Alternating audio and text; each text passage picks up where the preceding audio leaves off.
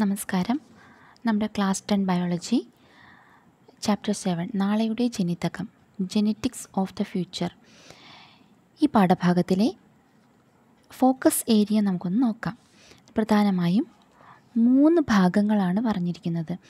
ജനിതക എഞ്ചിനീയറിങ്ങിലൂടെ ഇൻസുലിൻ ഉൽപ്പാദനം, അതായത് production of insulin through genetic engineering, ജനിതക കത്രിക, ജനിതക പശ എന്നിവയുടെ പങ്ക്, അതുപോലെ തന്നെ ജനിതക എഞ്ചിനീയറിങ്ങിലെ വാഹകർ, genetic scissors, genetic glue and vectors. And last portion is DNA finger printing. DNA finger പ്രിൻറ്റിങ്ങിൻ്റെ സാധ്യതകൾ. ഓക്കെ, നമുക്ക് പോർഷൻസ് നോക്കാം. ഇപ്പോൾ അതിനു മുമ്പ് തന്നെ ജനിതക എഞ്ചിനീയറിംഗ് വിദ്യ എന്ന് നമ്മളെല്ലാവരും കേട്ടിട്ടുണ്ടായിരിക്കും അല്ലേ? അപ്പോൾ എന്താണ് ഈ ജനിതക സാങ്കേതിക വിദ്യ അല്ലെങ്കിൽ ജനിതക എഞ്ചിനീയറിംഗ് വിദ്യ? ജനറ്റിക് എഞ്ചിനീയറിംഗ് എന്ന് പറയും. ഓക്കെ, അപ്പോൾ ഈ ജനറ്റിക് എഞ്ചിനീയറിംഗ് എന്ന് വെച്ചാൽ എന്താണ്? ഇറ്റ്സ് എ ജീൻ ടെക്നോളജി അല്ലേ? It is A gene technology. It is A technology of controlling traits of organisms by bringing about desirable changes in the genetic constitution of organisms. അതായത് അഭിലഷണീയമായ തരത്തിൽ ഒരു ജീവിയുടെ ജനിതക ഘടനയിൽ മാറ്റം വരുത്തി ജീവികളുടെ സ്വഭാവത്തെ നിയന്ത്രിക്കുന്ന സാങ്കേതിക വിദ്യയാണ് ജനിതക സാങ്കേതിക വിദ്യ. അപ്പം ഇതെന്ന് വെച്ചാൽ ജനിതക എഞ്ചിനീയറിംഗ് അഥവാ genetic engineering or gene technology. അപ്പം ജീൻ ടെക്നോളജി എന്ന് വെച്ചാൽ നമുക്ക് അഭിലഷണീയമായ തരത്തിൽ ഒരു ജീവിയുടെ ജനിതക ഘടനയിൽ മാറ്റങ്ങൾ വരുത്തി ആ ജീവികളുടെ അല്ലെങ്കിൽ ജീവികളുടെ സ്വഭാവത്തെ നിയന്ത്രിക്കുന്ന സാങ്കേതിക വിദ്യ, അതൊരു ജനിതക സാങ്കേതിക വിദ്യയാണ്. അപ്പോൾ അതിൻ്റെ ഫലമായിട്ട് പുതിയ ജീവി ഉണ്ടാകും. ഒരു പക്ഷേ ആ ജീവിയുടെ കളറിൽ ചേഞ്ച് ഉണ്ടാകാം, അല്ലെങ്കിൽ ഒരു ക്യാരക്ടറിലായിരിക്കും ചേഞ്ച് ഉണ്ടാകുന്നത്. അപ്പോൾ ഇത് ഹ്യൂമൻ ബീയിങ്സിന് എപ്പോഴും ഹെൽപ്ഫുള്ളായിരിക്കും. ഓക്കെ, അപ്പോൾ ഇങ്ങനെ ഉണ്ടാകുന്ന ചേഞ്ചസ് മാക്സിമം മനുഷ്യർക്ക് പ്രയോജനപ്പെടുത്താൻ സാധിക്കുന്നുണ്ട്. അപ്പോൾ ഈ ജനറ്റിക് എഞ്ചിനീയറിങ്ങിൻ്റെ ബേസ് എന്ന് പറയുന്നത് ജീൻസ് ആയിരിക്കും. അതായത് ഈ ജനിതക എഞ്ചിനീയറിങ്ങിൻ്റെ അടിസ്ഥാന ഘടകം എന്ന് പറയുന്നത് ജീനുകളായിരിക്കും. അപ്പോൾ ഈ ജീനുകൾ നമുക്ക് മുറിച്ച് മാറ്റുകയോ കൂട്ടിച്ചേർക്കുകയോ ഒക്കെ ചെയ്യാം. അപ്പം അതുപോലെ തന്നെ ബയോടെക്നോളജി, മറ്റൊരു ടേമാണ് ബയോടെക്നോളജി, ജൈവ സാങ്കേതിക വിദ്യ. അപ്പോൾ അതെന്താണെന്ന് വെച്ചാൽ the use of micro organisms and biological processes for various human requisites is called biotechnology. അപ്പം നമ്മൾ use of micro organisms, സൂക്ഷ്മജീവികളെയും, and biological processes, ജൈവ പ്രക്രിയകളെയും, ഫോർ വേരിയസ് ഹ്യൂമൻ നീഡ്സ്, മനുഷ്യൻ്റെ വിവിധ ആവശ്യങ്ങൾക്കായി ഉപയോഗിക്കുന്നതിനെയാണ് ജൈവ സാങ്കേതിക വിദ്യ അഥവാ ബയോടെക്നോളജി എന്ന് പറയുന്നത്. ഇപ്പം എക്സാമ്പിളായിട്ട് നമ്മൾ ഈ വൈനൊക്കെ ഉണ്ടാക്കുന്നില്ലേ, വൈനൊക്കെ ഉണ്ടാക്കുന്നതിനായിട്ട് ഈസ്റ്റിനെ പ്രയോജനപ്പെടുത്തുന്നു. അപ്പോൾ അതൊരു ബയോടെക്നോളജിയുടെ ഒരു ആപ്ലിക്കേഷനാണ്. അപ്പോൾ ഇൻഡസ്ട്രിയൽ ബേസിൽ വൈഡായിട്ട്, അതായത് ഒരുപാട് ക്വാണ്ടിറ്റിയിൽ ഈ വൈനൊക്കെ ഉണ്ടാക്കാൻ ഈ ഈസ്റ്റ് എന്ന് പറയുന്ന ഒരു മൈക്രോ ഓർഗാനിസത്തിനെ കൊണ്ട് അല്ലെങ്കിൽ അതിനെ നമ്മൾ പ്രയോജനപ്പെടുത്തുന്നു. അപ്പോൾ അതുപോലെ കേക്കൊക്കെ ഉണ്ടാക്കുന്നതിനും ഒക്കെ ഉപയോഗിക്കുന്നുണ്ട്. അപ്പോൾ ഇതൊക്കെയെന്ന് വെച്ചാൽ നമ്മുടെ ബയോടെക്നോളജിയുടെ ഒരു ആപ്ലിക്കേഷൻ തന്നെയാണ്. ഓക്കെ, അപ്പോൾ ഇത്രയും കാര്യങ്ങൾ ജസ്റ്റ് നമുക്ക് അറിയാവുന്ന കാര്യം തന്നെയാണ്, ഒന്ന് മനസ്സിലാക്കി വെക്കുക. ഇനി നിങ്ങൾ ഈ പ്രമേഹത്തിനെ കുറിച്ച് കേട്ടിട്ടുണ്ടോ? പ്രമേഹം, ഷുഗർ എന്നൊക്കെ അറിയാമായിരിക്കുമല്ലോ നമുക്ക്.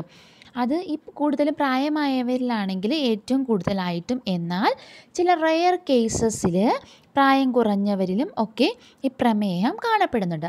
അപ്പോൾ സാധാരണയായിട്ട് പ്രമേഹം അല്ലെങ്കിൽ ഷുഗർ പേഷ്യൻസ് എന്താ ചെയ്യുന്നത്?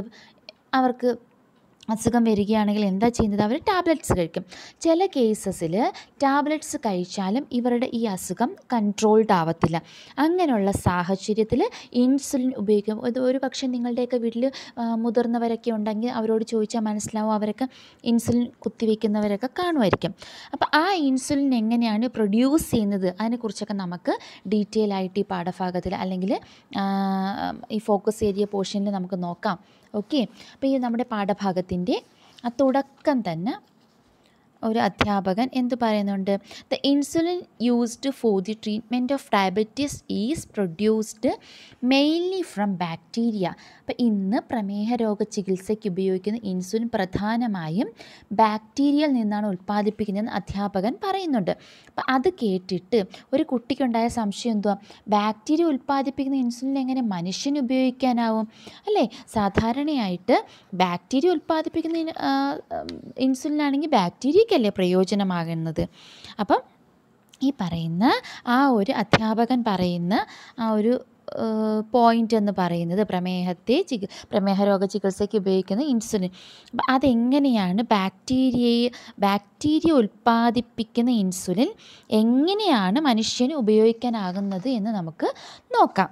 ഓക്കെ. നെക്സ്റ്റ് ഭാഗത്തിൽ അതിൽ ഡീറ്റെയിൽ ആയിട്ട് ഒരു ചിത്രത്തിൻ്റെ സഹായത്തോടു കൂടി അതിനകത്ത് കാണിക്കുന്നുണ്ട്. നമുക്കൊന്ന് നോക്കാം. അപ്പോൾ അതിനകത്ത് എന്താ ആദ്യം ചെയ്യുന്നതെന്ന് നോക്കിയേ. ഒരു മനുഷ്യകോശം, അതായത് ഒരു ഹ്യൂമൻ സെല്ലിനെ കാണിക്കുന്നുണ്ട്. ഓക്കെ. ഒരു ഹ്യൂമൻ സെല്ല്, അത് ആ ഹ്യൂമൻ സെല്ലിനകത്ത് നിന്ന് എന്തോ ചെയ്യുന്നതെന്ന് വെച്ചാൽ കട്ടിങ് ഓഫ് ഇൻസുലിൻ ജീൻ, അതായത് insulin ഉൽപ്പാദക ജീനിനെ മുറിച്ചെടുക്കുന്നു. Cutting of insulin gene നമ്മുടെ മനുഷ്യരുടെ കോശത്തിൽ നിന്നും, ഒരു മനുഷ്യ കോശത്തിൽ നിന്നും ഇൻസുലിൻ ഉൽപ്പാദക ജീനിനെ മുറിച്ചെടുക്കുന്നു. അപ്പോൾ ഈ മുറിച്ചെടുക്കുന്നു എന്ന് പറയുമ്പോൾ ഈ ജീനുകളെ ചുമ്മാ നമുക്ക് ഒരു നോർമൽ സിസർ വെച്ചിട്ടൊന്നും ഇതിനെ മുറിച്ചെടുക്കാൻ സാധിക്കില്ല. അപ്പോൾ എന്തുപയോഗിച്ച് ഇതിനെ മുറിച്ചെടുക്കുന്നതെന്നറിയാമോ? അപ്പോൾ ജീനുകളെ മുറിച്ചെടുക്കുന്നതിനും കൂട്ടിച്ചേർക്കുന്നതിനും കുറേ എൻസൈമുകളെയാണ് നമ്മൾ പ്രയോജനപ്പെടുത്തുന്നത്. അപ്പം ജീനുകളെ മുറിച്ചു മാറ്റാൻ ഉപയോഗിക്കുന്നത് റെസ്ട്രിക്ഷൻ എൻഡോന്യൂക്ലിയസ് എന്ന എൻസൈമാണ്. അപ്പം മുറിച്ചെടുക്കാനായിട്ട് ഈ ജീനിനെ മുറിച്ചെടുക്കുന്നതിന് വേണ്ടിയിട്ട് ഉപയോഗിക്കുന്ന റെസ്ട്രിക്ഷൻ എൻഡോന്യൂക്ലിയസ് എന്ന എൻസൈമിനെ പറയുന്ന പേരാണ് ജനറ്റിക് സിസേഴ്സ്. ഓക്കെ. അപ്പോൾ ജനറ്റിക് സിസേഴ്സ് എന്നറിയപ്പെടുന്നത് റെസ്ട്രിക്ഷൻ എൻഡോന്യൂക്ലിയസ് എന്ന എൻസൈമാണ്. ഓക്കെ. അപ്പോൾ ഇവിടുന്ന് ഒരു നോർമൽ ഹ്യൂമൻ സെല്ലിൽ നിന്നും കട്ടിങ് ഓഫ് ഇൻസുലിൻ ഉൽപ്പാദിപ്പിക്കുന്ന ജീനിനെ മുറിച്ചെടുക്കുന്നു. ഇനി ഇൻസുലിൻ ഉൽപ്പാദക ജീനിനെ പ്ലാസ്മിഡിലേക്ക് കൂട്ടിച്ചേർക്കുന്നു. അതിന് മുമ്പായിട്ട് എന്തോ ഈ പ്ലാസ്മിഡ് തൊട്ട് അടുത്തായിട്ട് ഒരു ബാക്ടീരിയ നിങ്ങൾ കാണുന്നുണ്ടല്ലോ. അപ്പോൾ ഒരു ബാക്ടീരിയ DNA കാണിക്കുന്നുണ്ട്. Circular DNA of the bacteria തന്നെ പറയുന്ന പേരാണ് പ്ലാസ്മിഡ്. ബാക്ടീരിയയുടെ വൃത്താകൃതിയിലുള്ള DNA അതിന് പറയുന്ന പേരാണ് പ്ലാസ്മിഡ്. ആ പ്ലാസ്മിഡ് മാത്രം ബാക്ടീരിയയുടെ ശരീരത്തിൽ നിന്ന് എടുക്കും. എന്നിട്ട് നമ്മൾ ഈ ഇൻസുലിൻ ഉൽപ്പാദക ജീൻ മുറിച്ചെടുത്തത് എന്തുപയോഗിച്ചിട്ടാണ്? Restriction endonuclease. ആ റെസ്ട്രിക്ഷൻ എൻഡോന്യൂക്ലിയസ് വെച്ച് കട്ട് ചെയ്തെടുത്ത ഇൻസുലിൻ ഉൽപ്പാദക ജീനിനെ ഈ പറയുന്ന പ്ലാസ്മിഡിലേക്ക് ജോയിൻ ചെയ്യുന്നു. ജോയിനിങ് ഇൻസുലിൻ ജീൻ വിത്ത് പ്ലാസ്മിഡിലേക്ക് കൂട്ടിച്ചേർക്കുന്നു. അപ്പോൾ കൂട്ടിച്ചേർക്കാൻ എന്ന് വെച്ചാൽ നമ്മൾ നോർമലി നമുക്ക് എന്തെങ്കിലുമൊക്കെ കൂട്ടിച്ചേർക്കണമെങ്കിൽ അത് നമ്മൾ ഗമ്മല്ലേ ഉപയോഗിക്കുന്നത്. അപ്പോൾ ഇവിടെ ഉപയോഗിക്കുന്ന ജനറ്റിക് ഗ്ലൂ എന്ന് പറയുന്നത് എൻസൈം ലിഗേസ് എന്ന് പറയുന്ന ഒരു എൻസൈമാണ്. ഇത് ജനിതക പശ അഥവാ ജനറ്റിക് ഗ്ലൂ എന്നറിയപ്പെടുന്നു. അപ്പം ഈ ലിഗേസ് എന്ന് പറയുന്ന ജനറ്റിക് ഗ്ലൂ വെച്ചിട്ട് പ്ലാസ്മിഡിനകത്തേക്ക് എന്തിനെ ഒട്ടിച്ച് ചേർക്കുന്നു? ഇൻസുലിൻ ഉൽപ്പാദക ജീനിനെ ഒട്ടിച്ച് ചേർക്കുന്നു. അതിനുശേഷം എന്താ ചെയ്യുന്നത്?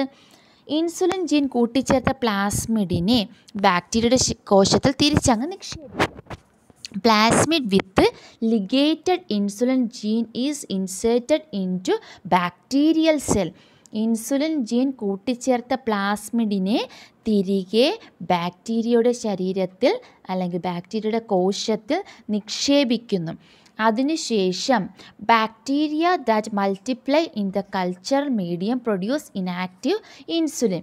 ഇവിടെ ഒരു കൾച്ചറൽ മീഡിയത്തിൽ ഇതിനെ ഇങ്ങനെ വളർത്തും. അങ്ങനെ വളർത്തി കഴിയുമ്പോൾ ഇതങ്ങ് പെരുകി ഈ ബാക്ടീരിയയ്ക്കുള്ളിൽ പ്രവർത്തന സജ്ജമല്ലാത്ത ഇൻസുലിൻ ഉൽപ്പാദിപ്പിക്കുന്നു.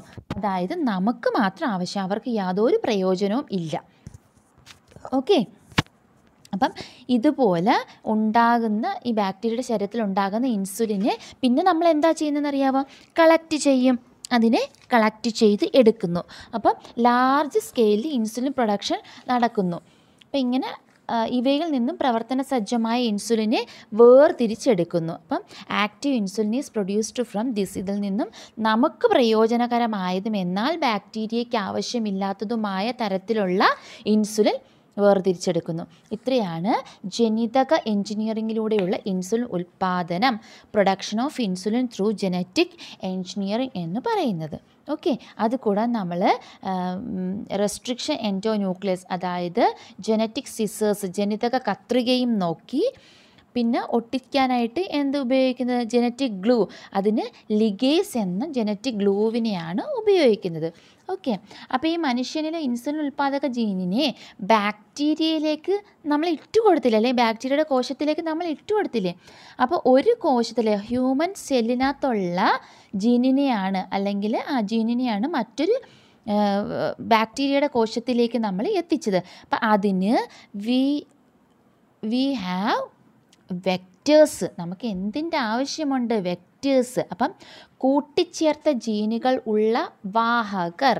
അപ്പം നമ്മൾ ആ പ്ലാസ്മിഡിനകത്തേക്ക് ഒട്ടിച്ച് ചേർത്തില്ലേ? അപ്പം അതിനെ ലക്ഷ്യകോശത്തിൽ പ്രവേശിപ്പിക്കാനായിട്ട് നമുക്ക് വെക്റ്റേഴ്സ് ആവശ്യമാണ്. Vectors which contain ലിഗേറ്റഡ് jeans enter target cells. Our correct target സെൽസിൽ തന്നെ എത്തിച്ചേരുന്നു. Plasmids in bacteria are generally used as vectors. എന്താണ് വെക്റ്റേഴ്സായിട്ട് യൂസ് ചെയ്യുന്നത്? എന്തുകൊണ്ട്? പ്ലാസ്മിഡാണ് വാഹകരായിട്ട് ഉപയോഗിക്കുന്നത്. അപ്പോൾ അതുവഴി പുതിയ ജീനുകൾ ആ ടാർജറ്റ് സെൽസിൽ എത്തുകയും നമ്മൾക്ക് എന്തായിരുന്നു ആവശ്യം അതിലേക്ക് നമുക്ക് ആ ഒരു ബെനഫിറ്റ് കിട്ടുകയും ചെയ്യുന്നു. അങ്ങനെ ലാർജ് സ്കെയിലിൽ, അല്ലെങ്കിൽ വളരെ വലിയ ക്വാണ്ടിറ്റിയിൽ നമുക്ക് ഇൻസുലിൻ ഉൽപ്പാദിപ്പിച്ച് ഉപയോഗിക്കാനായിട്ട് സാധിക്കുന്നു. അപ്പോൾ ഇപ്പം ആ തുടക്കത്തിൽ നമ്മുടെ പാഠഭാഗത്തിൻ്റെ തുടക്കത്തിൽ തന്നെ അധ്യാപകൻ പറഞ്ഞതും അതിനോടനുബന്ധിച്ച് വിദ്യാർത്ഥിക്ക് ഉണ്ടായ സംശയത്തിൻ്റെ ഒരു ക്ലിയർ പിക്ചർ നിങ്ങൾക്ക് കിട്ടിക്കാണുമെന്ന് വിചാരിക്കുന്നു.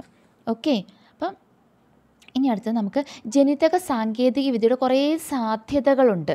അതായത് സ്കോപ്പ് ഓഫ് ജീൻ ടെക്നോളജി. ഈ ജീനുകളെയൊക്കെ ഉപയോഗിച്ച് നമുക്ക് ഒരുപാട് സ്കോപ്പുണ്ട്. അപ്പോൾ അത് ഏതൊക്കെയാണെന്ന് വെച്ചാൽ ഹൈ ഈൽഡിങ് വെറൈറ്റീസ് ക്രോപ്സ്, അത്യുൽപാദന ശേഷിയും ഗുണമേന്മയൊക്കെയുള്ള ഒരുപാട് ക്രോപ്സ്.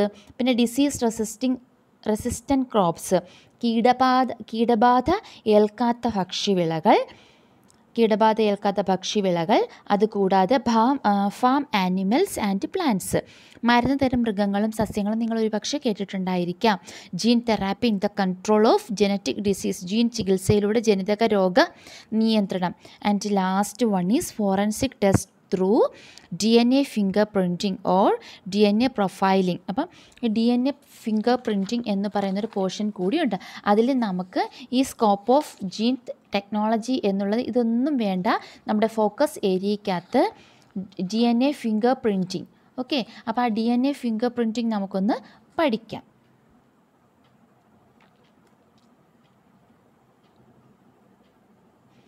എന്താണ് DNA ഫിംഗർ പ്രിൻറ്റിംഗ്? അപ്പം ഈ DNA ഫിംഗർ പ്രിൻറ്റിംഗ് എന്ന് വെച്ചാൽ just like the difference in the finger printing, the arrangement of nucleotides in each persons also differs. എല്ലാ മനുഷ്യരുടെയും ഫിംഗർ പ്രിൻറ്റ് എന്ന് പറയുന്നത് വ്യത്യസ്തമാണ്. അതുപോലെ തന്നെ മനുഷ്യരുടെ DNAയിലെ ന്യൂക്ലിയോടൈഡുകളുടെ ക്രമീകരണവും വ്യത്യസ്തമാണ്. Okay, certain experiments conducted by A scientist named Ali Jeffries in 1984 paved the way for DNA testing.